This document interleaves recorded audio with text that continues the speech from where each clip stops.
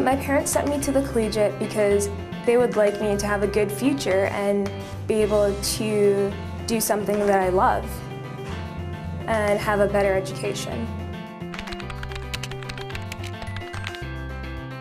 My first day of school, I was extremely nervous because I wasn't sure what the day would be like, considering the university was right by the high school.